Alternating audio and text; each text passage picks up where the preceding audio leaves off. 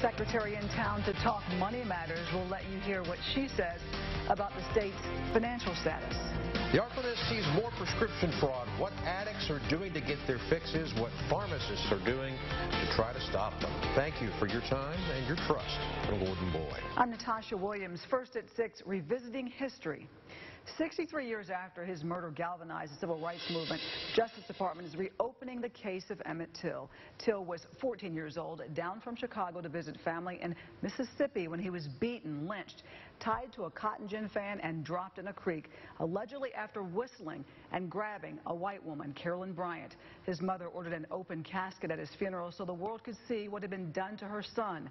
A jury acquitted Bryant's husband and another man of killing Till, but the pair later sold their story to Look magazine, admitting they did it.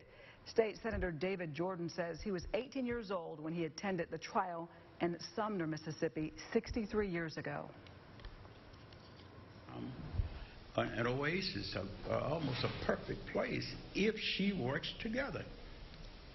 This ought to bring us closer together rather than trying to reignite the situation. Someone said, well, let bygones be bygones. If that were the case, then history would be necessary. So we have to tell history as it was. Officially, the feds closed the case 11 years ago, but in a book released last year, Carolyn Bryant reportedly admitted that she lied about the whole thing. The FBI won't say whether that's the new information that led to their reopening the case. Both men acquitted of that murder have since died. A construction worker has died on the job in Monroe. Ouachita Parish deputies called to the bridge under construction on U.S. Highway 80 East about 10 this morning. The worker dead when they got there. Reportedly fell from the bridge. His name not being released until family is notified. A full investigation is underway. America's opioid epidemic has made pharmacies targets for robbery and fraud. 3 cases this month in the Twin Cities of fake or forged prescriptions. NBC 10's Randy Ayala on the steps that many druggists have found that they have to take. Hey, Randy.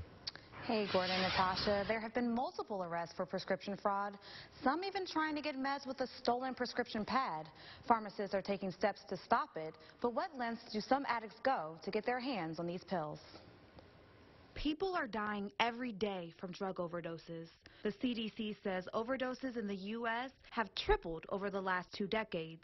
Experts say it doesn't take long for a person to become hooked. 3 to 5 days, the body could develop a dependency on opioid medication. Dr. Phillips works with the Northeast Delta Human Services Authority. She says those struggling with addiction will do whatever it takes to get their hands on these medications. Purposefully breaking an arm or a leg or having a car accident, which will then get them into an emergency room. Pharmacist Sarah Barham at Community Pharmacy in Monroe says after multiple break-ins, they added extra security measures. Roll-up doors cover all entrances. She believes the crime is directly related to the opioid epidemic. They were looking for drugs that they could have, street value. Another safety precaution the pharmacy takes is this. It's a computerized safe where they house all of their controlled substances. It will count the prescription. You can take a picture of the pills. Louisiana state law mandates a prescription monitoring program. The database aims to prevent people from doctor shopping. Looking for another physician who does not know their history. Dr. Phillips says it's vital we educate people, making them aware there's other ways to deal with pain. Introduce other types of therapy such as massage therapy, physical therapy.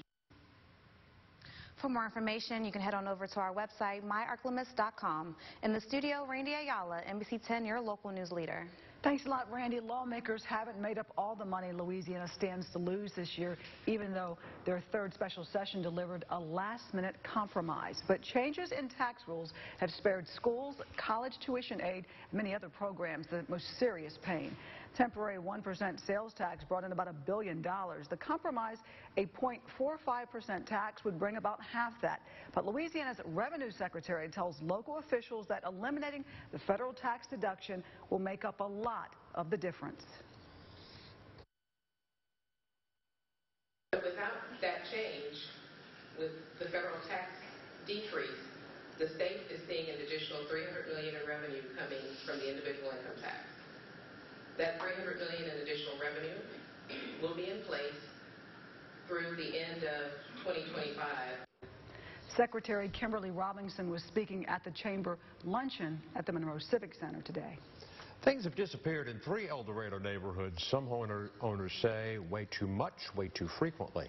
This time, a few bikes were stolen. NBC 10 Sheriff Cobbs caught up with a mother who says her son not only lost his bike, but her family has had several other things stolen as well.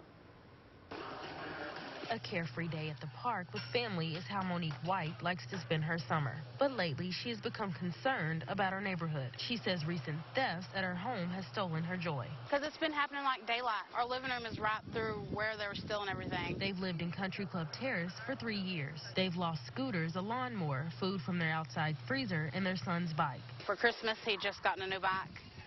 And we happened to have a camera up, and somebody just walked right underneath my carport and hopped on the bike and rode off, which we never got that bike. And it's happened not once, but twice.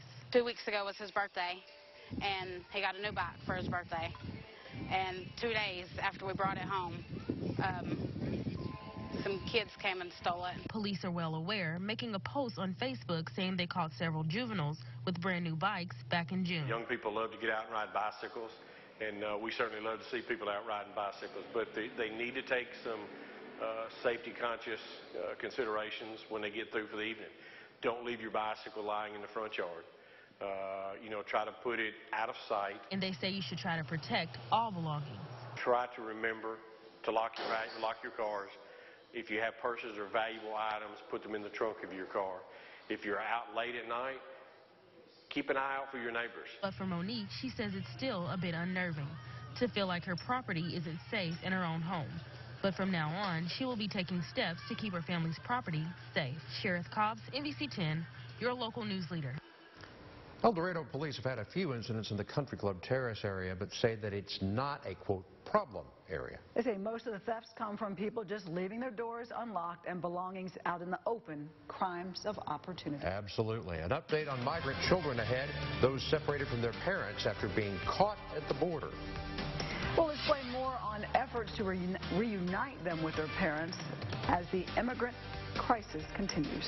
It gets heated on the Hill. We're going to let you hear the exchange during FBI agent Peter Strzok's testimony before Congress. A little more sunshine today, a little less in the way of rainfall, and it looks as though that trend continues for at least the next couple of days.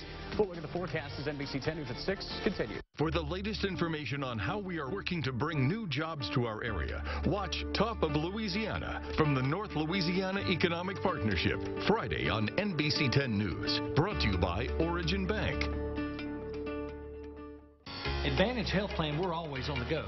That's why we get our news from the Fox 14 NBC 10 mobile news app. Download the app today to get faster news updates and breaking news alerts. Best of all, it's free. Brought to you by Advantage Health Plan. Summer is heating up, and so are the deals on Cub Cadet at Yard Power in Monroe. For a limited time, get 10% off all Cub Cadet zero-turn mowers. That's up to $300 off on the RZT line, up to $500 off on the Z-Force line, and up to $1,000 off on the Pro Z line. Get 10% off all Cub Cadet zero-turn mowers. This deal is hot and will not last long, so come by and check out these savings and more at Yard Power, your local Cub Cadet superstore, Highway 165 North in Monroe. There's a reason Jilly's Heating and Cooling has been voted best of the Delta for the last 5 consecutive years. Because when the weather heats up, Jilly's Heating and Cooling is there to cool things down. Now when you purchase qualifying Lennox home comfort systems, receive up to $1,500 rebates or up to 60 months interest-free financing. Let your independent Lennox dealer for North Louisiana be the first choice in all your heating and cooling needs. Jilly's Heating and Cooling.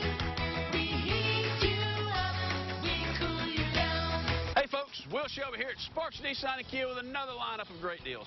All these for $199 down and $199 a month. Like this 2017 Nissan Sentra, only 6,000 miles.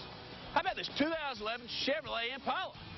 We also have a 2016 Ford Focus with leather and a moonroof, and a certified pre-owned 2016 Nissan Versa. All these deals for $199 down and $199 a month. Hot deals start with Sparks Nissan and Kia, I-20 and 165 in Monroe. Let's go to the Expo, July 20th at the West Monroe Convention Center. NBC 10 News at 6 continues. Fireworks next. On Capitol Hill for FBI agent Peter Strzok's testimony before Congress. For the first time in public, he answered questions and forcefully defended his actions in the Hillary Clinton email and Russia investigations. Strzok asked about a text message exchange with former FBI lawyer Lisa Page. Page writing, "Trump's not ever going to become president, right? Right?"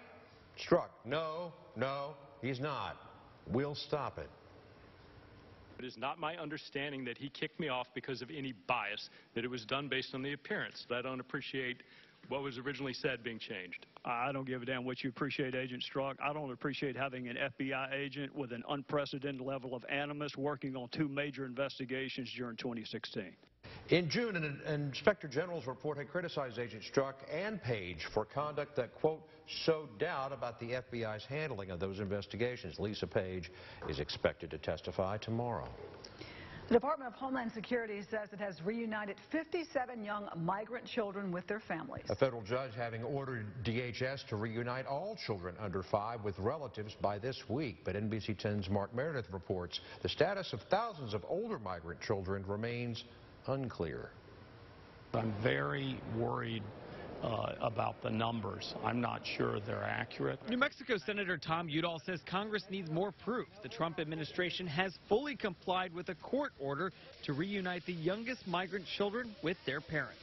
Homeland Security reports that of the 103 kids under the age of 5 once in its custody, 57 are now back with their parents. Health and Human Services Secretary Alex Azar says the others could not be returned to the adults who brought them here, some for their own safety. We've saved kids' lives by keeping them from being with some really evil people, some of them, or keeping them with people who are not their parents. But for some others, the rest of the family has already been deported. But Senate Democrats aren't buying it. They want Azar to explain in testimony to the Senate Judiciary Committee. I find this to be a disaster. I find it unacceptable. There's no transparency. Udall says he remains worried about the thousands of migrant children between 5 and 18 years old that remain in HHS's care. In Washington, I'm Mark Meredith. I prefer to think of this time as bracing ourselves for even worse to come. Yep. So you got August on the calendar. I kept a straight face almost when I said it. Yeah.